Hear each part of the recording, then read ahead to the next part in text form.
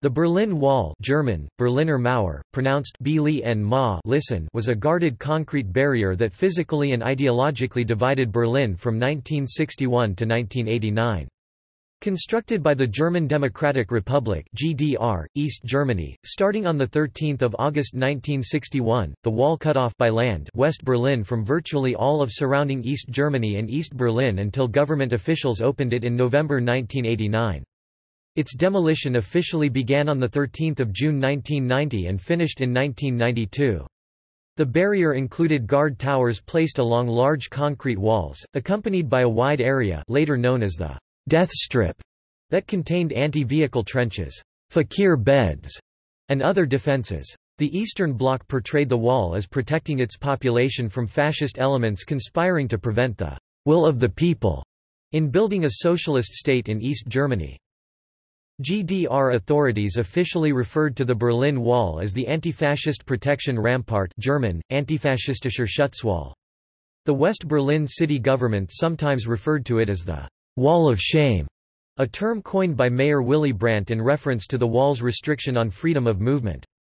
Along with the separate and much longer Inner German Border (IGB), which demarcated the border between East and West Germany, it came to symbolize physically the Iron Curtain that separated Western Europe and the Eastern Bloc during the Cold War. Before the wall's erection, 3.5 million East Germans circumvented Eastern Bloc emigration restrictions and defected from the GDR, many by crossing over the border from East Berlin into West Berlin. From there they could then travel to West Germany and to other Western European countries. Between 1961 and 1989 the wall prevented almost all such emigration. During this period over 100,000 people attempted to escape and over 5,000 people succeeded in escaping over the wall, with an estimated death toll ranging from 136 to more than 200 in and around Berlin. In 1989 a series of revolutions in nearby Eastern Bloc countries—Poland and Hungary in particular—caused a chain reaction in East Germany that ultimately resulted in the demise of the wall. After several weeks of civil unrest, the East German government announced on 9 November 1989 that all GDR citizens could visit West Germany and West Berlin. Crowds of East Germans crossed and climbed onto the wall, joined by West Germans on the other side in a celebratory atmosphere. Over the next few weeks, euphoric people and souvenir hunters chipped away parts of the wall. The governments later used industrial equipment to remove most of what was left. The fall of the Berlin Wall paved the way for German reunification, which formally took place on 3 October 1990. Background. Post-war Germany. After the end of World War II in Europe, what remained of pre-war Germany west of the Oder-Neisse line was divided into 4 occupation zones as per the Potsdam Agreement, each one controlled by one of the 4 occupying Allied powers, the United States, the United Kingdom, France and the Soviet Union. The capital of Berlin, as the seat of the Allied Control Council, was similarly subdivided into 4 sectors despite the city's location, which was fully within the Soviet zone. Within 2 years, political divisions increased between the Soviets and the other occupying powers. These included the Soviets' refusal to agree to reconstruction plans making post-war Germany self-sufficient and to a detailed accounting of the industrial plants, goods and infrastructure already removed by the Soviets. France, the United Kingdom, the United States and the Benelux countries later met to combine the non-Soviet zones of the country into one zone for reconstruction and to approve the extension of the Marshall Plan. Eastern Bloc and the Berlin Airlift. Following World War II, Soviet leader Joseph Stalin headed a group of nations on his western border, the Eastern Bloc, that then included Poland, Hungary and Czechoslovakia, which he wished to maintain alongside a weakened Soviet-controlled Germany. As early as 1945, Stalin revealed to German communist leaders that he expected to slowly undermine the British position within the British occupation zone, that the United States would withdraw within a year or two, and that nothing would then stand in the way of a united communist Germany within the bloc. The major task of the ruling Communist Party in the Soviet zone was to channel Soviet orders down to both the administrative apparatus and the other bloc parties, which in turn would be presented as internal measures. Property and industry was nationalized in the East German zone. If statements or decisions deviated from the described line, reprimands and for persons outside public attention punishment would ensue, such as imprisonment, torture and even death. Indoctrination of Marxism-Leninism became a compulsory part of school curricula, sending professors and students fleeing to the West. The East Germans created an elaborate political police apparatus that kept the population under close surveillance, including Soviet Smersh secret police. In 1948, following disagreements regarding Reconstruction and a new German currency, Stalin instituted the Berlin blockade, preventing food, materials and supplies from arriving in West Berlin. The United States, the United Kingdom, France, Canada, Australia, New Zealand and several other countries began a massive airlift supplying West Berlin with food and other supplies. The Soviets mounted a public relations campaign against the Western policy change. Communists attempted to disrupt the elections of 1948, preceding large losses therein, while 300,000 Berliners demonstrated for the international airlift to continue. In May 1949, Stalin lifted the blockade, permitting the resumption of Western shipments to Berlin. The German Democratic Republic (East Germany) was declared on 7 October 1949.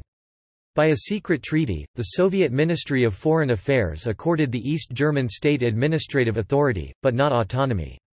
The Soviets permeated East German administrative, military and secret police structures and had full control. East Germany differed from West Germany, Federal Republic of Germany, which developed into a Western capitalist country with a social market economy, Soziale Marktwirtschaft in German, and a democratic parliamentary government.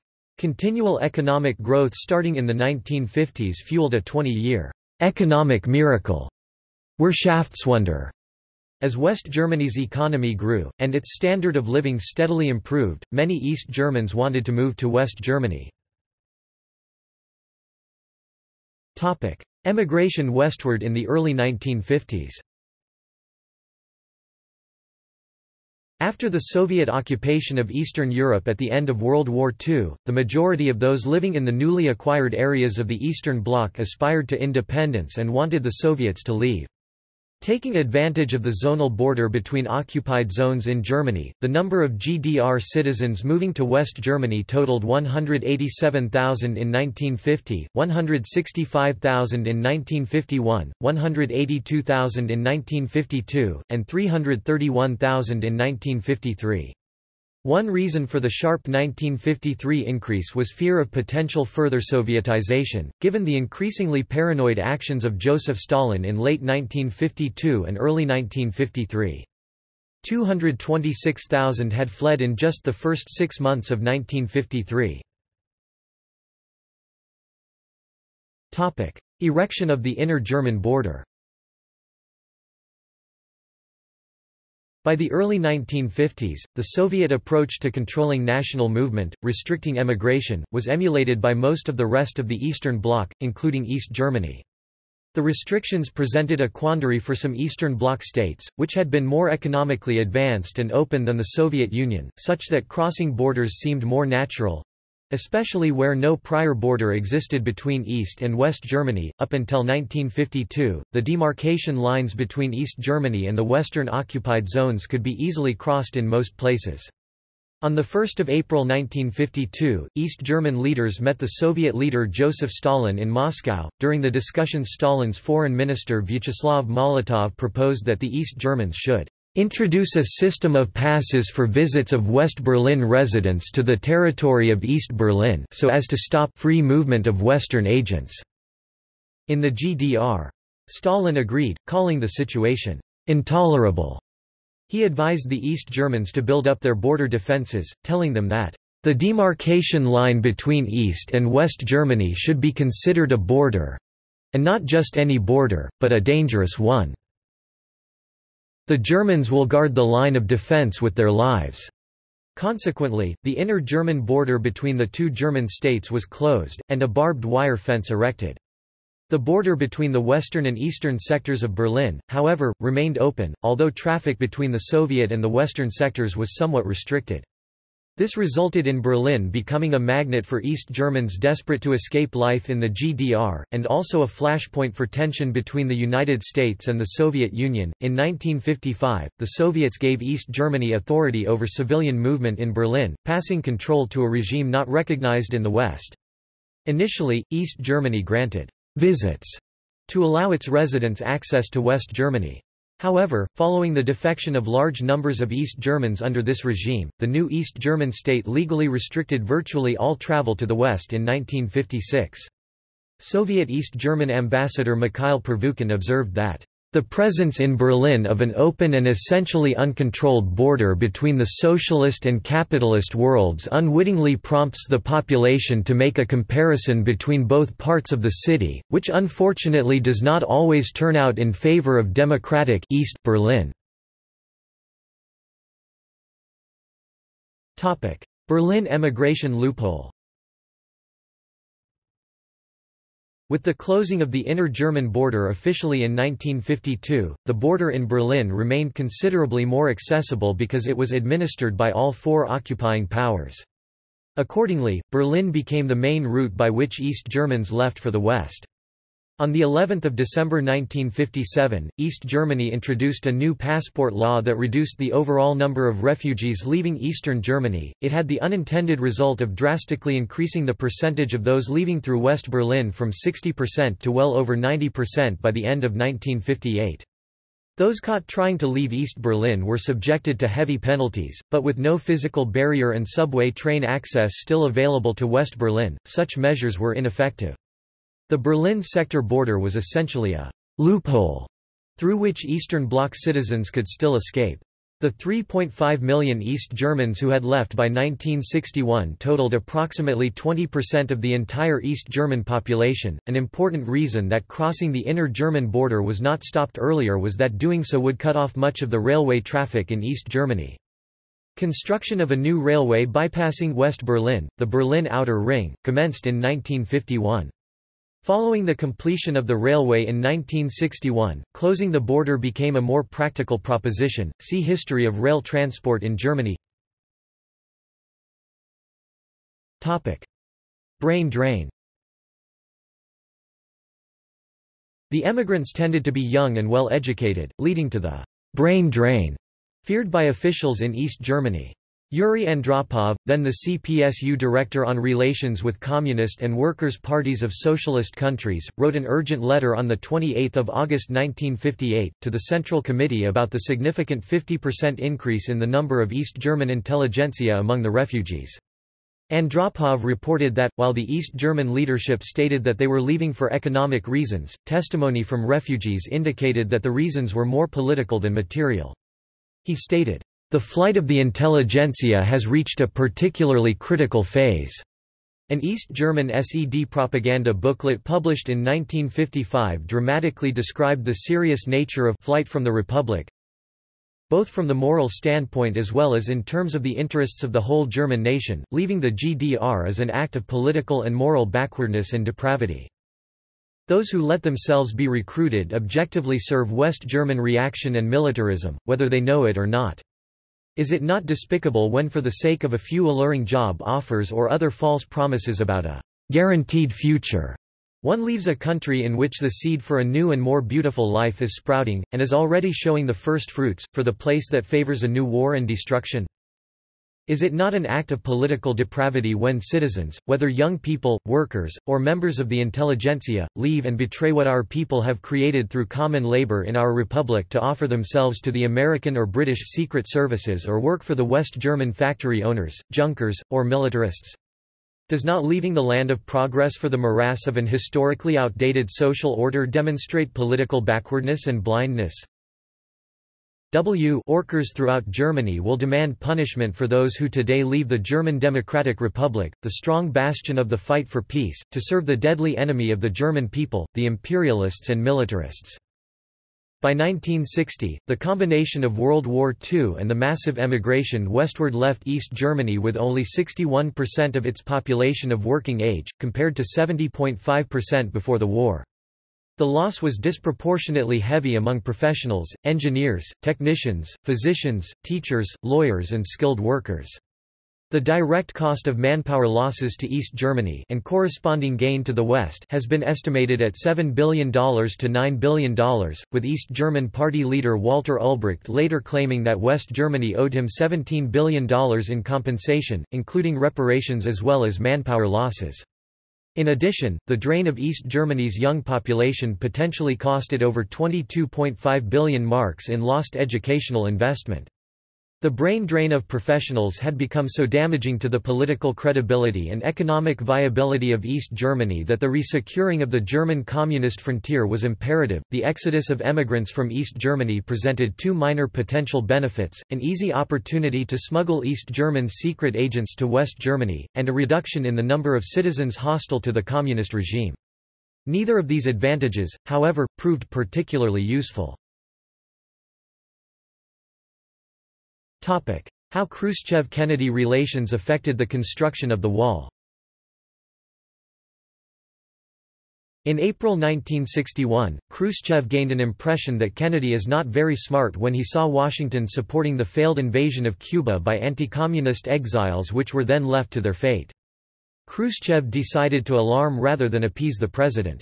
He soon revealed his intention of signing the separate peace treaty with East Germany that would abolish Allied rights in West Berlin. One of his intentions was therefore to get the whole of Berlin. However, this action had risks behind it. The risks that we are taking are justified. If we look at it in terms of a percentage, there is more than a 95% chance that there will be no war. It meant that 5% was an actual chance of having a war. Khrushchev's assumptions about Kennedy were false. He made clear that the chance of having a war was bigger than 5%. He showed the unpredictability of U.S. policy. Although Soviet forces were not on high alert, the plans were nonetheless changed to deal with the consequences of Kennedy's actions. It was then decided to block the access to West Berlin from the east. That is when the construction of the wall started. Construction begins, 1961. On 15 June 1961, First Secretary of the Socialist Unity Party and GDR State Council Chairman Walter Ulbricht stated in an international press conference, "Niemand hat die Absicht, eine Mauer zu errichten." No one has the intention of erecting a wall. It was the first time the colloquial term Mauer wall had been used in this context. The transcript of a telephone call between Nikita Khrushchev and Ulbricht on 1 August in the same year suggests that the initiative for the construction of the wall came from Khrushchev. However, other sources suggest that Khrushchev had initially been wary about building a wall, fearing negative Western reaction. What is beyond dispute, though, is that Ulbricht had pushed for a border closure for quite some time, arguing that East Germany's very existence was at stake. Khrushchev had become emboldened upon seeing U.S. President John F. Kennedy's youth and inexperience show as weakness against Khrushchev's brutal, undiplomatic aggression. This feeling of miscalculation and failure is admitted by Kennedy in the U.S. ambassador's residence with New York Times columnist James Scotty Reston. Kennedy made the regrettable error of admitting that the U.S. would not actively oppose this action in the Soviet sector of Berlin. On Saturday 12 August 1961, the leaders of the GDR attended a garden party at a government guesthouse in Dölnse, in a wooded area to the north of East Berlin. There Ulbricht signed the order to close the border and erect a wall. At midnight, the police and units of the East German Army began to close the border and, by Sunday morning, 13 August, the border with West Berlin was closed. East German troops and workers had begun to tear up streets running alongside the border to make them impassable to most vehicles and to install barbed wire entanglements and fences along the 156 kilometers (97 miles) around the three western sectors and the 43 kilometers (27 miles) that divided West and East Berlin. The date of 13 August became commonly referred to as Barbed Wire Sunday in Germany. The barrier was built inside East Berlin or East German territory to ensure that it did not encroach on West Berlin at any point. Generally, the wall was only slightly inside East Berlin, but in a few places it was some distance from the legal border, most notably at Potsdamer Bahnhof and the Lenne Triangle that is now much of the Potsdamer Platz development. Later, the initial barrier was built up into the wall proper, the first concrete elements and large blocks being put in place on 17 August. During the construction of the wall, National People's Army (NVA) and combat groups of the working class (KDA) soldiers stood in front of it with orders to shoot anyone who attempted to defect. Additionally, chain fences, walls, minefields and other obstacles were installed along the length of East Germany's western border with West Germany proper. A huge no-man's land was cleared to provide a clear line of fire at fleeing refugees. Immediate effects. With the closing of the east-west sector boundary in Berlin, the vast majority of East Germans could no longer travel or emigrate to West Germany. Berlin soon went from being the easiest place to make an unauthorized crossing between East and West Germany to being the most difficult. Many families were split, while East Berliners employed in the West were cut off from their jobs. West Berlin became an isolated exclave in a hostile land. West Berliners demonstrated against the wall, led by their mayor Oberbürgermeister Willy Brandt, who strongly criticized the United States for failing to respond. Allied intelligence agencies had hypothesized about a wall to stop the flood of refugees, but the main candidate for its location was around the perimeter of the city. In 1961, Secretary of State Dean Rusk proclaimed, "The wall certainly ought not to be a permanent feature of the European landscape. I see no reason why the Soviet Union should think it is to their advantage in any way to leave there that monument to communist failure." United States and UK sources had expected the Soviet sector to be sealed off from West Berlin, but were surprised by how long the East Germans took for such a move. They considered the wall as an end to concerns about a GDR, Soviet retaking or capture of the whole of Berlin. The wall would presumably have been an unnecessary project if such plans were afloat. Thus they concluded that the possibility of a Soviet military conflict over Berlin had decreased. The East German government claimed that the wall was an anti-fascist protective rampart, German antifaschistischer Schutzwall, intended to dissuade aggression from the West. Another official justification was the activities of Western agents in Eastern Europe. The Eastern German government also claimed that West Berliners were buying out state-subsidized goods in East Berlin. East Germans and others greeted such statements with skepticism, as most of the time, the border was only closed for citizens of East Germany traveling to the west, but not for residents of West Berlin traveling to the east. The construction of the wall had caused considerable hardship to families divided by it. Most people believed that the wall was mainly a means of preventing the citizens of East Germany from entering or fleeing to West Berlin. Secondary response. The National Security Agency was the only American intelligence agency that was aware that East Germany was to take action to deal with the brain drain problem. On 9 August 1961, the NSA intercepted an advance warning information of the Socialist Unity Party's plan to close the intra-Berlin border between East and West Berlin completely for foot traffic. The Interagency Intelligence Berlin Watch Committee assessed that this intercept might be the first step in a plan to close the border. This warning did not reach U.S. President John F. Kennedy until noon on 13 August 1961, while he was vacationing in his yacht off the Kennedy compound in Hyannisport, Massachusetts. While Kennedy was angry that he had no advance warning, he was relieved that the East Germans and the Soviets had only divided Berlin without taking any action against West Berlin's access to the West. However, he denounced the Berlin Wall, whose erection worsened the relations between the United States and the Soviet Union. In response to the erection of the Berlin Wall, a retired general, Lucius D. Clay, was appointed by Kennedy as his special advisor and sent to Berlin with ambassadorial rank. Clay had been the military governor of the U.S. zone of occupation in Germany during the period of the Berlin blockade and had ordered the first measures in what became the Berlin airlift. He was immensely popular with the residents of West Berlin, and his appointment was an unambiguous sign that Kennedy would not compromise on the status of West Berlin. Clay and Vice President Lyndon B. Johnson arrived at Tempelhof Airport on the afternoon of Saturday 19 August 1961. They arrived in a city defended by 3 Allied brigades, one each from the UK Berlin Infantry Brigade, the US Berlin Brigade, and France Forces Françaises Berlin. On 16 August, Kennedy had given the order for them to be reinforced. Early on 19 August, the 1st Battle Group, 18th Infantry commanded by Colonel Glover S. Johns, Jr. was alerted. On Sunday morning, U.S. troops marched from West Germany through East Germany, bound for West Berlin. Lead elements—arranged in a column of 491 vehicles and trailers carrying 1,500 men, divided into 5 march units—left the Helmstedt-Marienborn checkpoint at 6:34. At Marienborn, the Soviet checkpoint next to Helmstedt on the West German-East German border, U.S. personnel were counted by guards. The column was 160 kilometers (99 miles) long and covered 177 kilometers (110 miles) from Marienborn to Berlin in full battle gear. East German police watched from beside trees next to the Autobahn all the way along. The front of the convoy arrived at the outskirts of Berlin just before noon, to be met by Clay and Johnson, before parading through the streets of Berlin in front of a large crowd.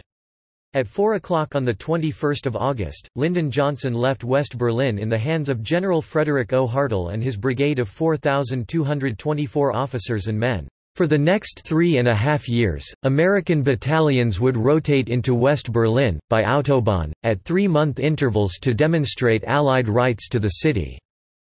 The creation of the wall had important implications for both German states. By stemming the exodus of people from East Germany, the East German government was able to reassert its control over the country. In spite of discontent with the wall, economic problems caused by dual currency and the black market were largely eliminated.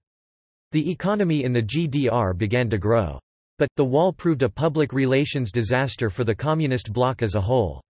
Western powers portrayed it as a symbol of communist tyranny, particularly after East German border guards shot and killed would-be defectors. Such fatalities were later treated as acts of murder by the reunified Germany. Structure and adjacent areas. Layout and modifications. The Berlin Wall was more than 140 kilometers (87 miles) long. In June 1962, a second, parallel fence was built some 100 meters (110 yards) farther into East German territory. The houses contained between the fences were razed and the inhabitants relocated, thus establishing what later became known as the Death Strip. The death strip was covered with raked sand or gravel, rendering footprints easy to notice, easing the detection of trespassers and also enabling officers to see which guards had neglected their task. It offered no cover, and, most importantly, it offered clear fields of fire for the wall guards. Through the years, the Berlin Wall evolved through 4 versions. Wire fence and concrete block wall 1961. Improved wire fence 1962 to 1965. Improved concrete wall 1965 to 1975. Grenzmauer 75, border wall 75, 1975 to 1989. The fourth generation wall, known officially as Stützwandelement UL 12.11, retaining wall element UL 12.11, was the final and most sophisticated version of the wall. Begun in 1975 and completed about 1980, it was constructed from 45,000 separate sections of reinforced concrete, each 3.6 meters (12 feet) high and 1.2 meters (3.9 feet) wide, and cost DDM 16,155,000 or about $3,638,000. The concrete provisions added to this version of the wall were done to prevent escapees from driving their cars through the barricades. At strategic points, the wall was constructed to a somewhat weaker standard, so that East German and Soviet armored vehicles could easily break through in the event of war. The top of the wall was lined with a smooth pipe, intended to make it more difficult to scale. The wall was reinforced by mesh fencing, signal fencing, anti-vehicle trenches, barbed wire, dogs on long lines, beds of nails, also known as Stalin's carpet, under balconies hanging over the death strip. Over 116 watchtowers, and 20 bunkers with hundreds of guards. This version of the wall is the one most commonly seen in photographs, and surviving fragments of the wall in Berlin and elsewhere around the world are generally pieces of the fourth-generation wall. The layout came to resemble the inner German border in most technical aspects, except that the Berlin Wall had no landmines nor spring guns. Maintenance was performed on the outside of the wall by personnel who accessed the area outside it either via ladders or via hidden doors within the wall. These doors could not be opened by a single person, needing two separate keys in two separate keyholes to unlock, as was the case with the inner German border. An unfortified strip of eastern territory was left outside the wall. This outer strip was used by workers to paint over graffiti and perform other maintenance on the outside of the wall. Unlike the inner German border, however, the outer strip was usually no more than 4 meters wide, and, in photos from the era, the exact location of the actual border in many places appears not even to have been marked.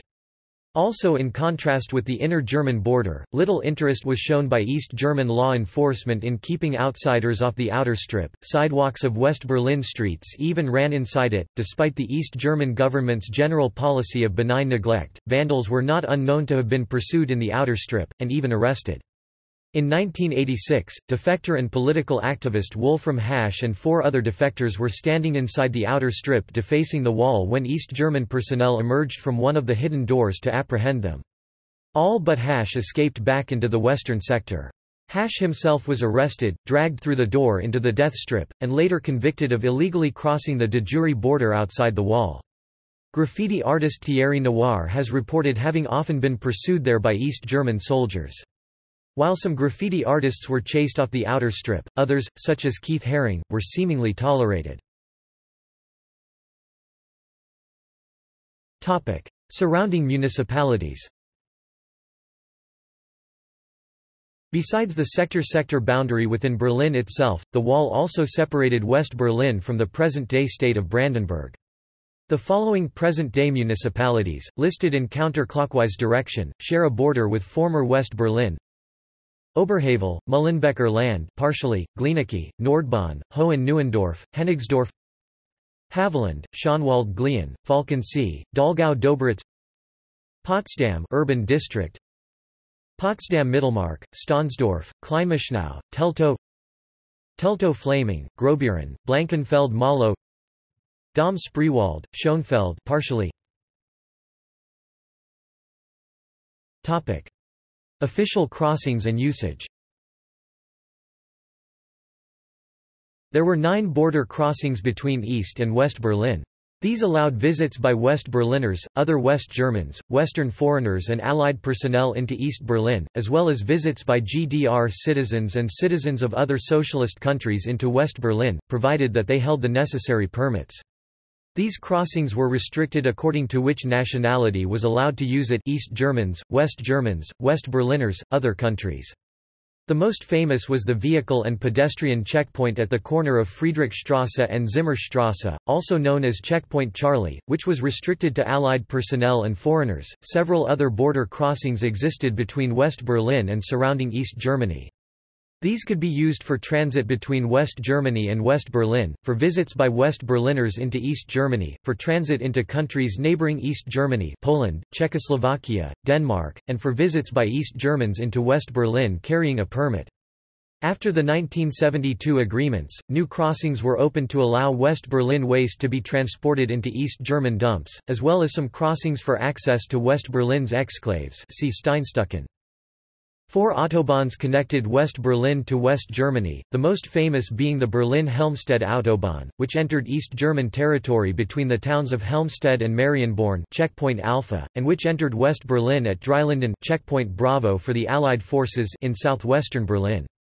Access to West Berlin was also possible by railway 4 routes and by boat for commercial shipping via canals and rivers. Non-German Westerners could cross the border at Friedrichstrasse station in East Berlin and at Checkpoint Charlie. When the wall was erected, Berlin's complex public transit networks, the S-Bahn and U-Bahn, were divided with it. Some lines were cut in half, many stations were shut down. 3 western lines traveled through brief sections of East Berlin territory, passing through eastern stations called Geisterbahnhof, or ghost stations without stopping. Both the eastern and western networks converged at Friedrichstrasse, which became a major crossing point for those mostly Westerners with permission to cross. Crossing. West Germans and citizens of other Western countries could generally visit East Germany, often after applying for a visa at an East German embassy several weeks in advance. Visas for day trips restricted to East Berlin were issued without previous application in a simplified procedure at the border crossing. However, East German authorities could refuse entry permits without stating a reason.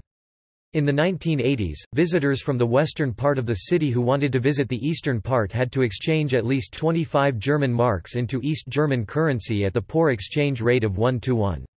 It was forbidden to export East German currency from the east, but money not spent could be left at the border for possible future visits. Tourists crossing from the west had to also pay for a visa, which cost 5 German marks. West Berliners did not have to pay this. West Berliners initially could not visit East Berlin or East Germany at all. All crossing points were closed to them between the 26th of August 1961 and the 17th of December 1963. In 1963, negotiations between East and West resulted in a limited possibility for visits during the Christmas season that year. Similar, very limited arrangements were made in 1964, 1965 and 1966. In 1971, with the Four-Power Agreement on Berlin, agreements were reached that allowed West Berliners to apply for visas to enter East Berlin and East Germany regularly, comparable to the regulations already in force for West Germans. However, East German authorities could still refuse entry permits. East Berliners and East Germans could not, at first, travel to West Berlin or West Germany at all. This regulation remained in force essentially until the fall of the wall, but over the years several exceptions to these rules were introduced, the most significant being elderly pensioners could travel to the west starting in 1965. Visits of relatives for important family matters. People who had to travel to the west for professional reasons, for example, artists, truck drivers, musicians, writers, etc. For each of these exceptions, GDR citizens had to apply for individual approval, which was never guaranteed. In addition, even if travel was approved, GDR travelers could exchange only a very small amount of East German marks into Deutsche Marks (DM), thus limiting the financial resources available for them to travel to the west. This led to the West German practice of granting a small amount of DM annually Begrüßungsgeld, or welcome money to GDR citizens visiting West Germany and West Berlin to help alleviate this situation. Citizens of other East European countries were in general subject to the same prohibition of visiting Western countries as East Germans, though the applicable exception, if any, varied from country to country. Allied military personnel and civilian officials of the Allied forces could enter and exit East Berlin without submitting to East German passport controls, purchasing a visa or being required to exchange money. Likewise, Soviet military patrols could enter and exit West Berlin. This was a requirement of the post-war Four Powers agreements. A particular area of concern for the Western Allies involved official dealings with East German authorities when crossing the border, since Allied policy did not recognize the authority of the GDR to regulate Allied military traffic to and from West Berlin, as well as the Allied presence within Greater Berlin, including entry into, exit from, and presence within East Berlin. The Allies held that only the Soviet Union, and not the GDR, had authority to regulate Allied personnel in such cases. For this reason, elaborate procedures were established to prevent inadvertent recognition of East German authority when engaged in travel through the GDR and when in East Berlin. Special rules applied to travel by Western Allied military personnel assigned to the military liaison missions accredited to the commander of Soviet forces in East Germany, located in Potsdam. Allied personnel were restricted by policy when traveling by land to the following routes: transit between West Germany and West Berlin, road, the Helmstedt-Berlin Autobahn A2 checkpoints Alpha and Bravo respectively. Soviet military personnel manned these checkpoints and processed Allied personnel for travel between the 2 points. Military personnel were required to be in uniform when traveling in this manner. Rail, Western Allied military personnel and civilian officials of the Allied forces were forbidden to use commercial train service between West Germany and West Berlin, because of GDR passport and customs controls when using them. Instead, the Allied forces operated a series of official duty trains that traveled between their respective duty stations in West Germany and West Berlin. When transiting the GDR, the trains would follow the route between Helmstedt and Griebnitz, just outside West Berlin. In addition to persons traveling on official business, authorized personnel could also use the duty trains for personal travel on a space-available basis. The trains traveled only at night, and as with transit by car, Soviet military personnel handled the processing of duty train travelers. See History of the Berlin S-Bahn, entry into and exit from East Berlin. Checkpoint Charlie as a pedestrian or riding in a vehicle. As with military personnel, special procedures applied to travel by diplomatic personnel of the Western Allies accredited to their respective embassies in the GDR. This was intended to prevent inadvertent recognition of East German authority when crossing between East and West Berlin, which could jeopardize the overall Allied position governing the freedom of movement by Allied forces personnel within all Berlin. Ordinary citizens of the Western Allied powers, not formally affiliated with the Allied forces, were authorized to use all designated transit routes through East Germany to and from West Berlin. Regarding travel to East Berlin, such persons could also use the Friedrichstrasse train station to enter and exit the city, in addition to Checkpoint Charlie. In these instances, such travelers, unlike Allied personnel, had to submit to East German border controls. Defection attempts. During the years of the Wall, around 5,000 people successfully defected to West Berlin. The number of people who died trying to cross the Wall, or as a result of the Wall's existence, has been disputed. The most vocal claims by Alexandra Hildebrandt, director of the Checkpoint Charlie Museum and widow of the museum's founder, estimated the death toll to be well above 200. A historic research group at the Center for Contemporary Historical Research in Potsdam has confirmed at least 140 deaths. Prior official figures listed 98 as being killed. The East German government issued shooting orders to border guards dealing with defectors, though such orders are not the same as shoot to kill orders. GDR officials denied issuing the latter. In an October 1973 order later discovered by researchers, guards were instructed that people attempting to cross the wall were criminals and needed to be shot. Do not hesitate to use your firearm, not even when the border is breached in the company of women and children, which is a tactic the traitors have often used. Early successful escapes involved people jumping the initial barbed wire or leaping out of apartment windows along the line, but these ended as the wall was fortified. East German authorities no longer permitted apartments near the wall to be occupied, and any building near the wall had its windows boarded and later bricked up. On 15 August 1961, Konrad Schumann was the first East German border guard to escape by jumping the barbed wire to West Berlin. On the 22nd of August 1961, Ida Siekmann was the first casualty at the Berlin Wall. She died after she jumped out of her third-floor apartment at 48 Bernauer Straße. The first person to be shot and killed while trying to cross to West Berlin was Gunter Litvin, a 24-year-old tailor. He attempted to swim across the Spree to West Berlin on 24 August 1961, the same day that East German police had received shoot-to-kill orders to prevent anyone from escaping. Another dramatic escape was carried out on April 1963 by Wolfgang Engels, a 19-year-old civilian employee of the Nationale Volksarmee (NVA). Engels stole a Soviet armored personnel carrier from a base where he was deployed and drove it right into the wall. He was fired at and seriously wounded by border guards. But a West German policeman intervened, firing his weapon at the East German border guards. The policeman removed Engels from the vehicle, which had become entangled in the barbed wire. East Germans successfully defected by a variety of methods, digging long tunnels under the wall, waiting for favorable winds and taking a hot air balloon, sliding along aerial wires, flying ultralights and, in one instance, simply driving a sports car at full speed through the basic, initial fortifications. When a metal beam was placed at checkpoints to prevent this kind of defection, up to 4 people, 2 in the front seats and possibly 2 in the boot, drove under the bar in a sports car that had been modified to allow the roof and windscreen to come away when it made contact with the beam. They lay flat and kept driving forward. The East Germans then built zigzagging roads at checkpoints. The sewer system predated the wall, and some people escaped through the sewers, in a number of cases with assistance from the Unternehmen Reisebüro. An airborne escape was made by Thomas Kruger, who landed a Zeppelin Z-42M light aircraft of the Gesellschaft für Sport und Technik, an East German youth military training organization, at Raf Gotto.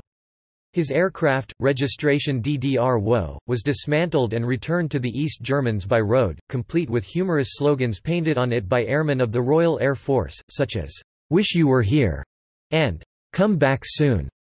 DDR-WO is still flying today, but under the registration DEWOH. If an escapee was wounded in a crossing attempt and lay on the death strip, no matter how close they were to the Western Wall, Westerners could not intervene for fear of triggering engaging fire from the Grepos, the East Berlin border guards. The guards often let fugitives bleed to death in the middle of this ground, as in the most notorious failed attempt, that of Peter Fechter, aged 18. He was shot and bled to death, in full view of the Western media, on 17 August 1962. Fechter's death created negative publicity worldwide that led the leaders of East Berlin to place more restrictions on shooting in public places, and provide medical care for possible would-be escapers. The last person to be shot and killed while trying to cross the border was Chris Gueffroy on 6 February 1989, while the final person to die in an escape attempt was Winfried Freudenberg, who was killed when his homemade natural gas-filled balloon crashed on 8 March 1989. The wall gave rise to a widespread sense of desperation and oppression in East Berlin, as expressed in the private thoughts of one resident, who confided to her diary, "Our lives have lost their spirit, we can do nothing to stop them."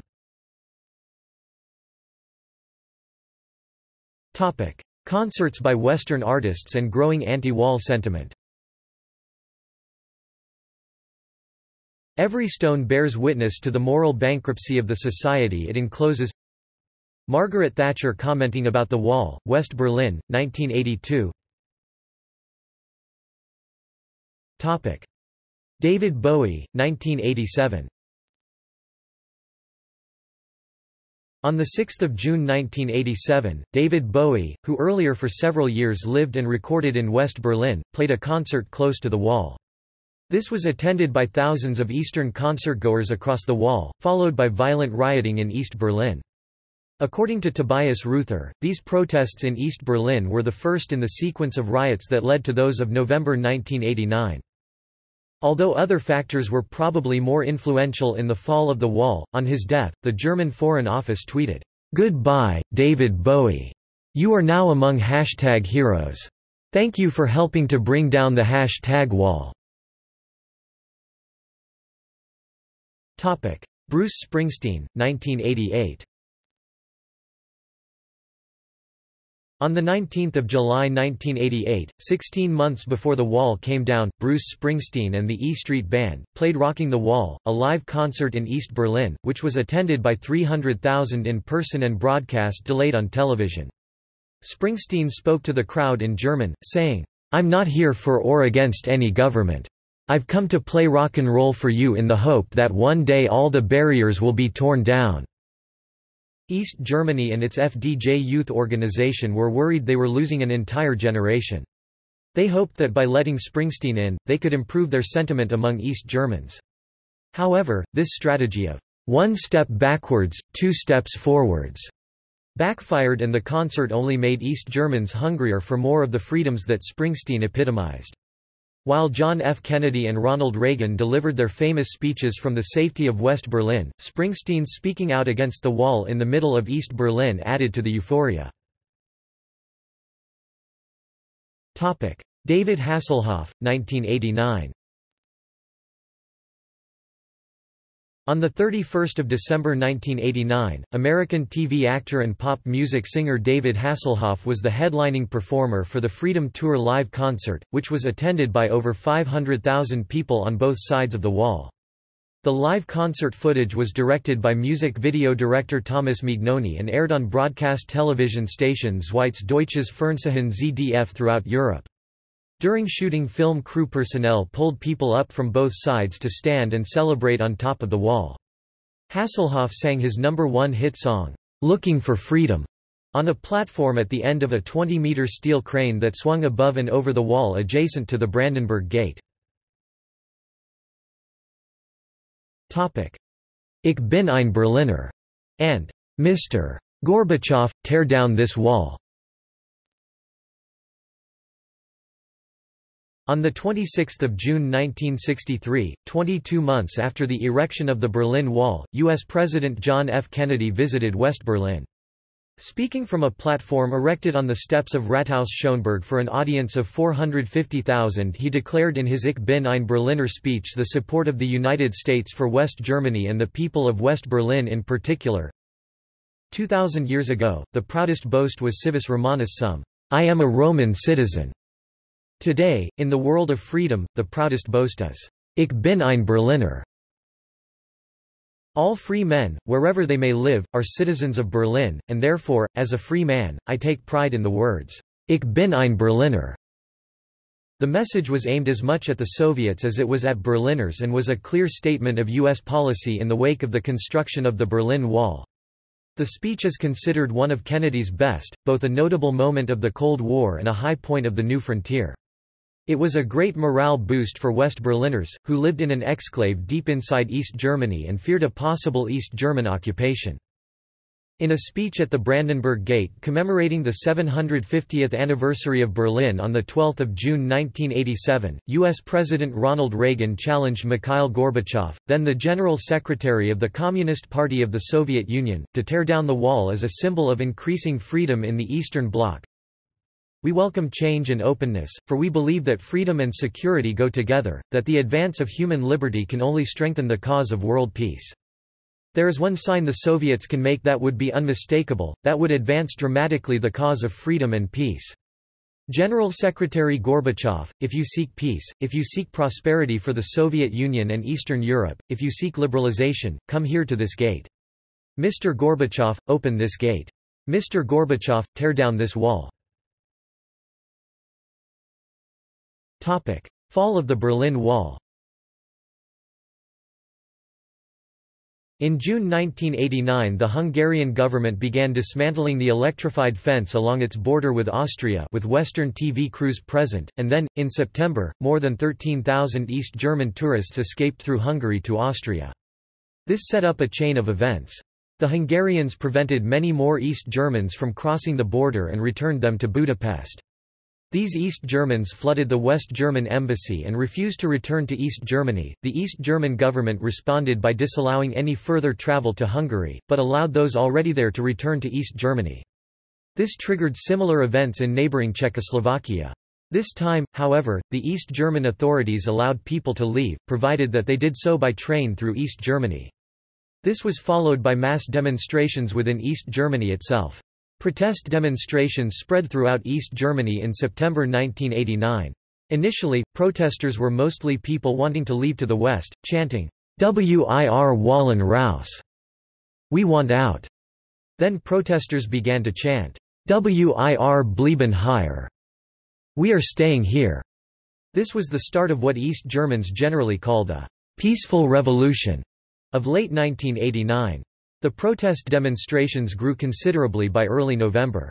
The movement neared its height on 4 November, when 500,000 people gathered to demand political change. At the Alexanderplatz demonstration, East Berlin's large public square and transportation hub, the longtime leader of East Germany, Erich Honecker, resigned on 18 October 1989 and was replaced by Egon Krenz that day. Honecker had predicted in January of that year that the wall would stand for 50 or 100 more years if the conditions that had caused its construction did not change. The wave of refugees leaving East Germany for the west kept increasing. By early November refugees were finding their way to Hungary via Czechoslovakia, or via the West German embassy in Prague. This was tolerated by the new Krenz government, because of long-standing agreements with the communist Czechoslovak government, allowing free travel across their common border. However, this movement of people grew so large it caused difficulties for both countries. To ease the difficulties, the Politburo led by Krenz decided on 9 November to allow refugees to exit directly through crossing points between East Germany and West Germany, including between East and West Berlin. Later the same day, the ministerial administration modified the proposal to include private, round-trip, travel. The new regulations were to take effect the next day. Gunter Schabowski, the party boss in East Berlin and the spokesman for the SED Politburo, had the task of announcing the new regulations. However, he had not been involved in the discussions about the new regulations and had not been fully updated. Shortly before a press conference on 9 November, he was handed a note announcing the changes, but given no further instructions on how to handle the information. These regulations had only been completed a few hours earlier and were to take effect the following day, so as to allow time to inform the border guards. But this starting time delay was not communicated to Schabowski. At the end of the press conference, Schabowski read out loud the note he had been given. One of the reporters, ANSA's Ricardo Ehrman, asked when the regulations would take effect. After a few seconds' hesitation, Schabowski assumed it would be the same day based on the wording of the note and replied, "As far as I know, it takes effect immediately, without delay." After further questions from journalists, he confirmed that the regulations included the border crossings through the wall into West Berlin, which he had not mentioned until then. Excerpts from Schabowski's press conference were the lead story on West Germany's two main news programs that night at 7:17 p.m. on ZDF's Hut and at 8 p.m. on ARD's Tagesschau. As ARD and ZDF had broadcast to nearly all of East Germany since the late 1950s and had become accepted by the East German authorities, the news was broadcast there as well simultaneously. Later that night, on ARD's Tagesthemen, anchorman Hans Joachim Friedrichs proclaimed, "This the 9th of November is a historic day. The GDR has announced that, starting immediately, its borders are open to everyone. The gates in the wall stand open wide." After hearing the broadcast, East Germans began gathering at the wall, at the 6 checkpoints between East and West Berlin, demanding that border guards immediately open the gates. The surprised and overwhelmed guards made many hectic telephone calls to their superiors about the problem.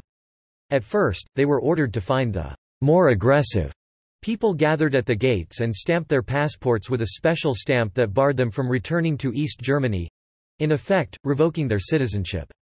However, this still left thousands of people demanding to be let through. As Schabowski said, "We can." It soon became clear that no one among the East German authorities would take personal responsibility for issuing orders to use lethal force, so the vastly outnumbered soldiers had no way to hold back the huge crowd of East German citizens.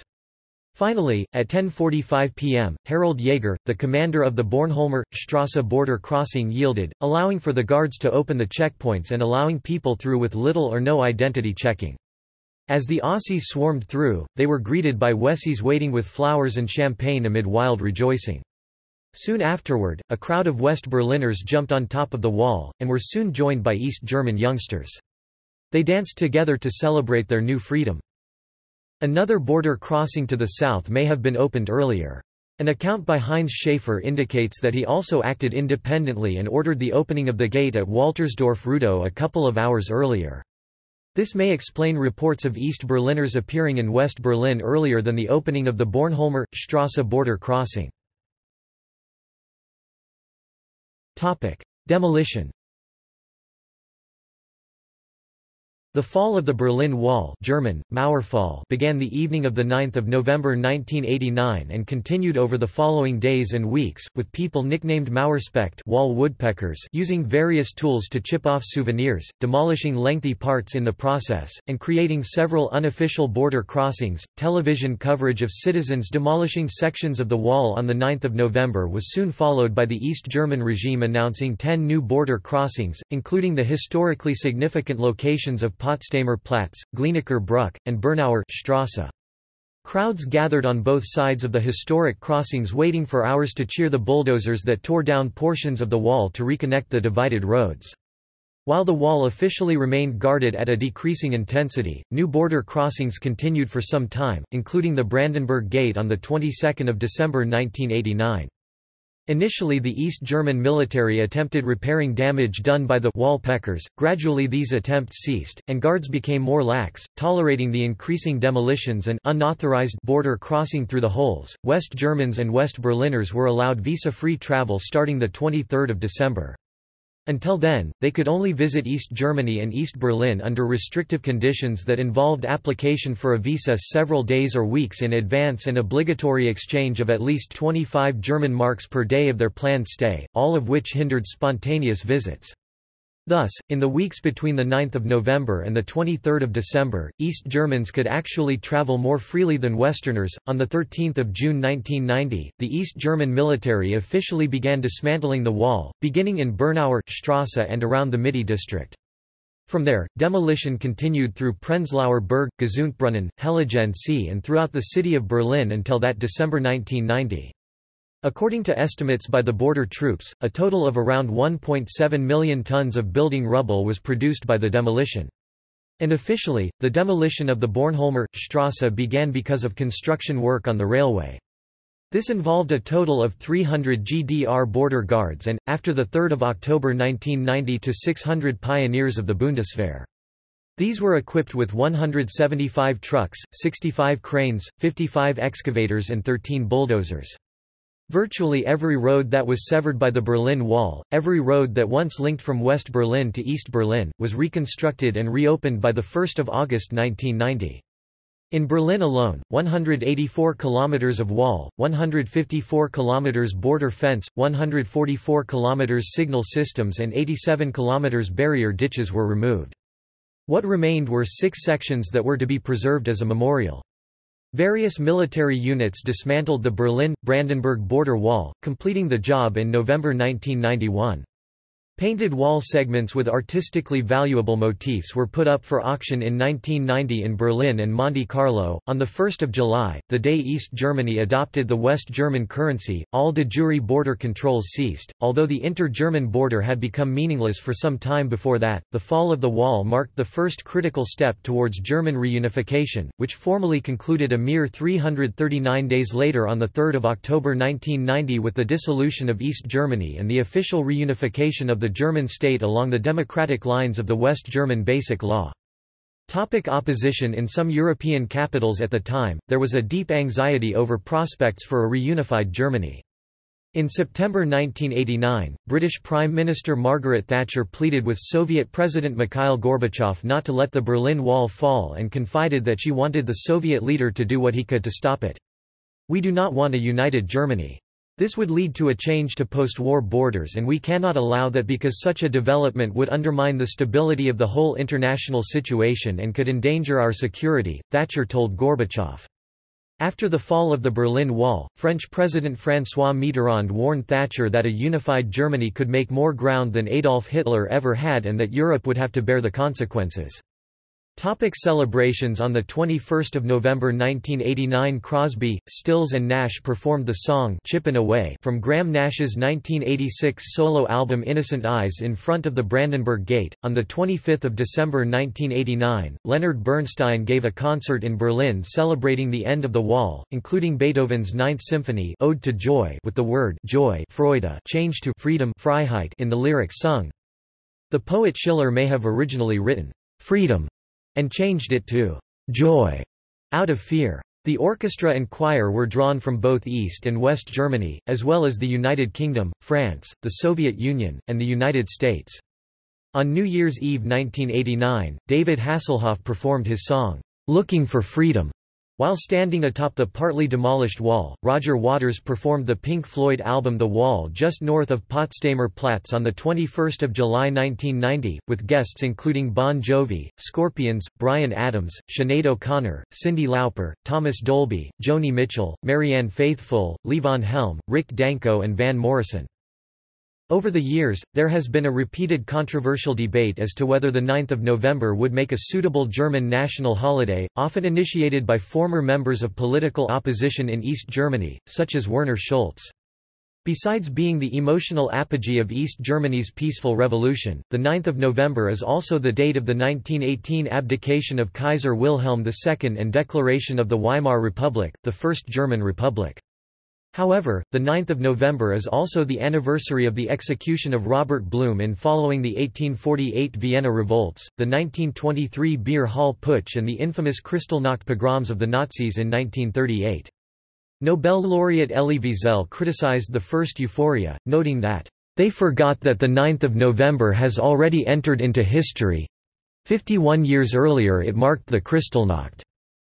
As reunification was not official and complete until 3 October, that day was finally chosen as German Unity Day.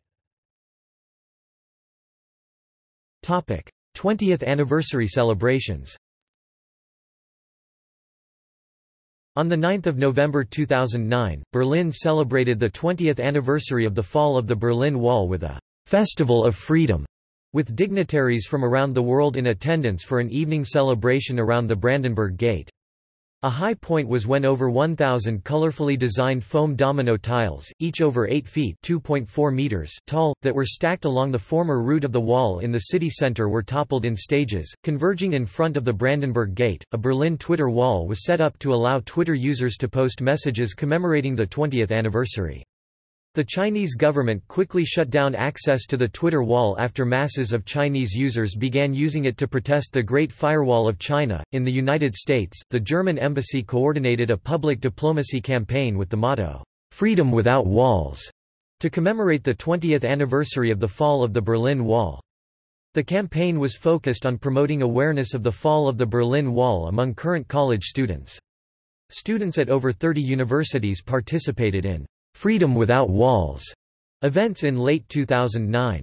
First-place winner of the Freedom Without Walls speaking contest Robert Cannon received a free trip to Berlin for 2010. An international project called Maer's Journey of the Wall took place in various countries.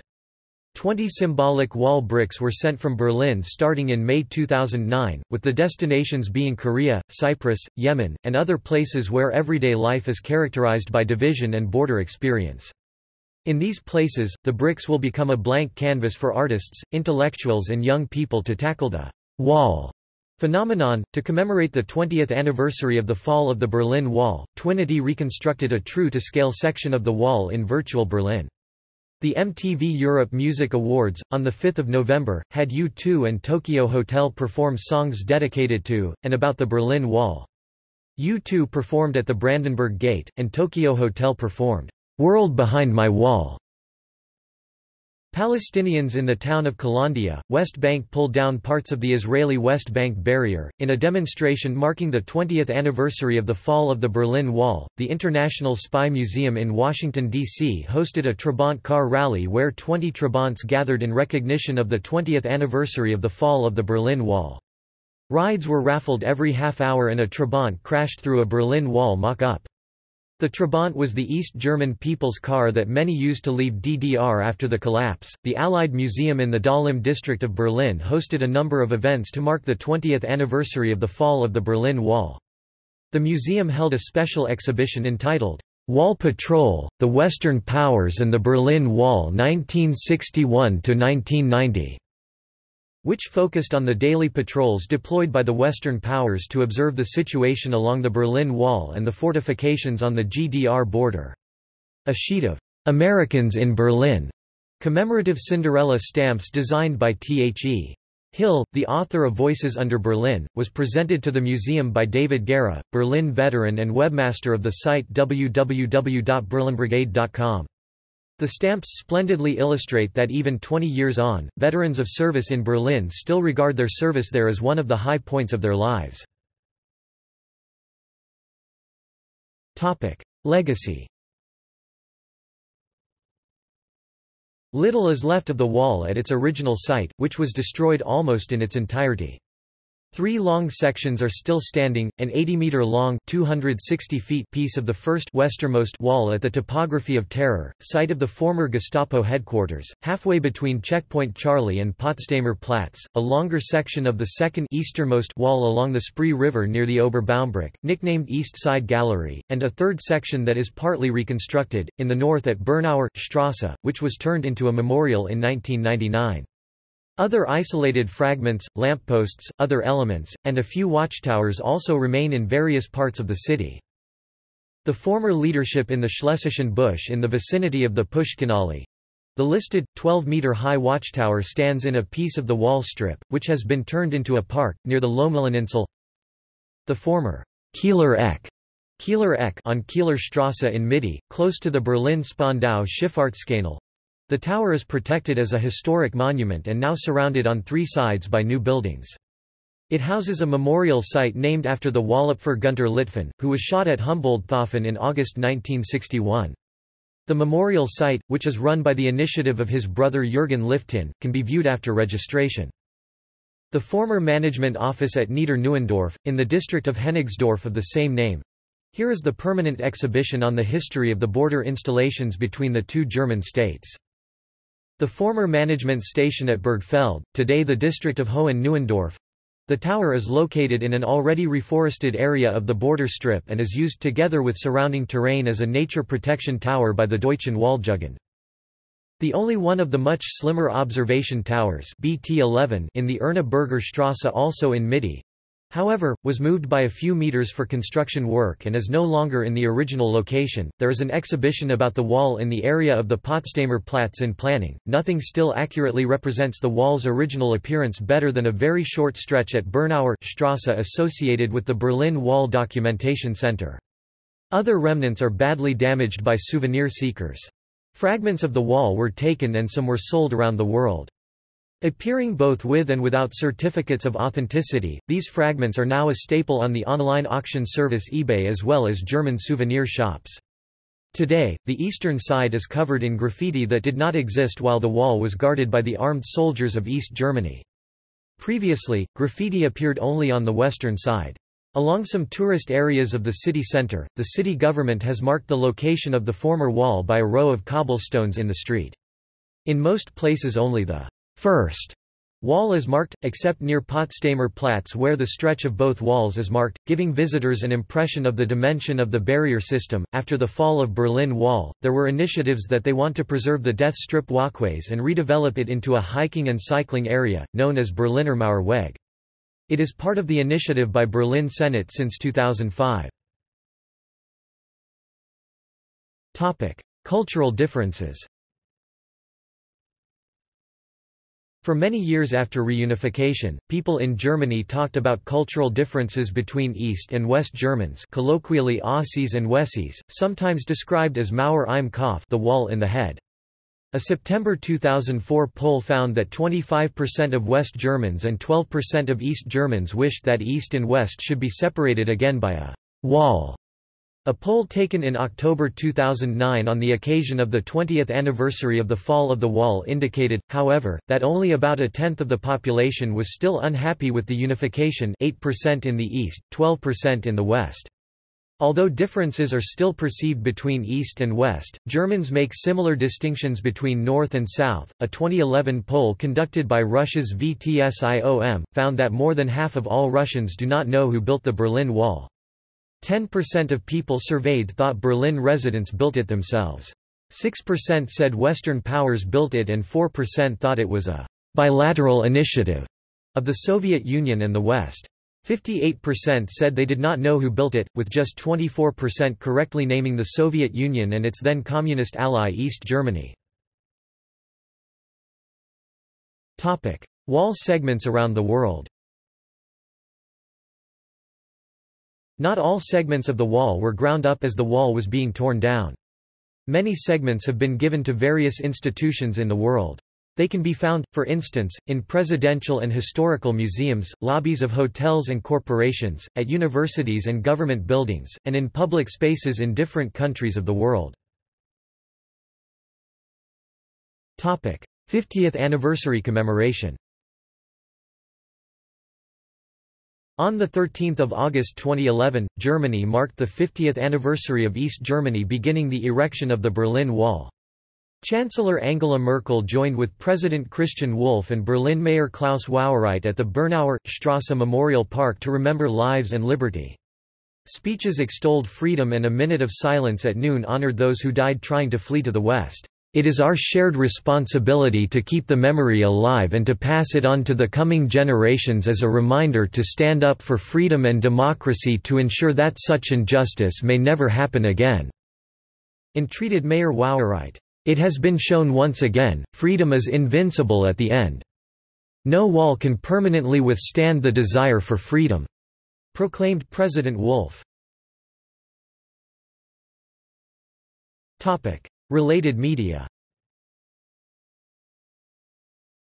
Documentary films specifically about the Berlin Wall. The Tunnel, a NBC News special documentary film broadcast in December 1962. The Road to the Wall, a 1962 documentary film.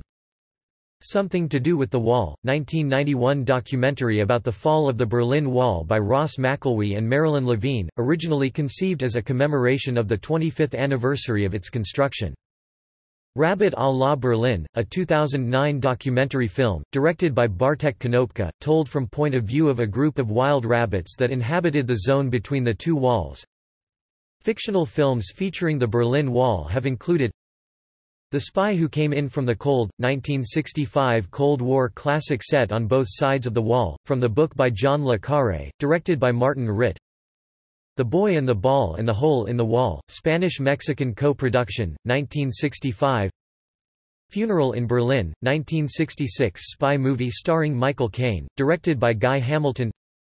Casino Royale, 1967 featuring a segment centered on a house apparently bisected by the wall. The Wicked Dreams of Paula Schultz, 1968 Cold War spy farce about an Olympic athlete who defects. Director George Marshall. Berlin Tunnel 21, 1981 a made-for-TV movie about a former American officer leading an attempt to build a tunnel underneath the wall as a rescue route.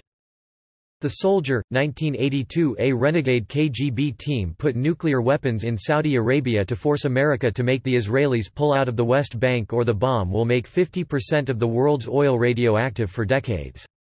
The title character of the movie has a team break into a missile silo in Smith Center, Kansas to obtain independent launch capability, then he and an Israeli security agent drive an automobile from West Germany over the Berlin Wall into East Germany where he informs the KGB agents that if the nuke goes off in Saudi Arabia, his team in Kansas will nuke Moscow.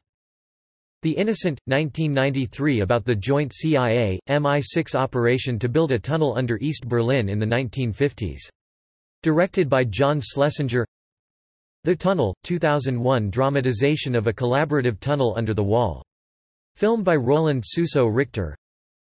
In the 2015 film Bridge of Spies, Frederick Pryor, an American economics graduate student, visits his German girlfriend in East Berlin just as the Berlin Wall is being built.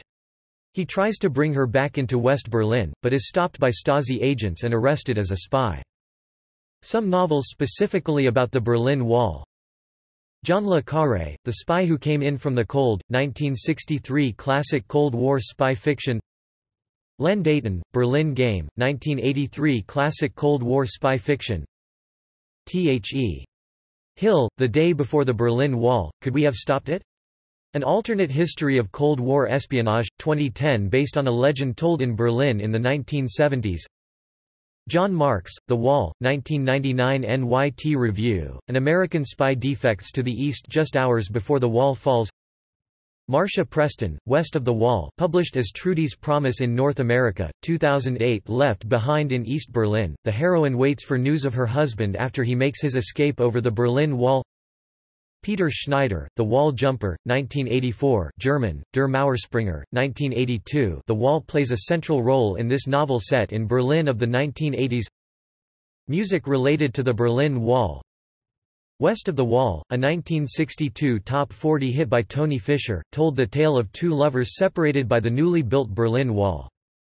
Holidays in the Sun, a song by the English punk rock band The Sex Pistols prominently mentions the wall, specifically singer Johnny Rotten's fantasy of digging a tunnel under it. David Bowie's Heroes was inspired by the image of a couple kissing at the Berlin Wall. In reality, the couple was his producer Tony Visconti and backup singer Antonia Ma. The song, which, along with the album of the same name, were recorded in Berlin, makes lyrical references to the kissing couple, and to the Wall of Shame. The shame was on the other side. Upon his death, the German Foreign Office paid homage to Bowie on Twitter. See also Above Over de Muur, a 1984 song by Dutch pop band Klein Orkest, about the differences between East and West Berlin during the period of the Berlin Wall. Chippin' Away, a song by Tom Fedora, as performed by Crosby, Stills and Nash on the Berlin Wall, appeared on Graham Nash's 1986 solo album Innocent Eyes. The music video for Liza Fox's song Free 2013 contained video clips of the fall of the Berlin Wall. Art related to the Berlin Wall. In the year 1982, the West German artist Elsner created about 500 artworks along the former border strip around West Berlin as part of his work series Border Injuries. On one of his actions he even tore down a large part of the wall, installed a prepared foil of 3 by 2 meters in it and finished the painting there before the border soldiers on patrol could detect him. This performance was even recorded on video. His actions are well documented both in newspapers from that time and in recent scientific publications. Video games related to the Berlin Wall. 1999's SimCity 3000 featured a scenario taking place at the end of the Cold War, where the player must demolish the wall and reunite East and West Berlin, being given 5 years in the game to complete the task. The longer it takes to complete the goals results in riots in the city. The First Strike downloadable content pack for 2010's Call of Duty: Black Ops includes a multiplayer map that takes place at the Berlin Wall. Berlin Wall, the introductory video to the Rise and Fall expansion for Civilization V, depicts a woman striking the wall with a sledgehammer.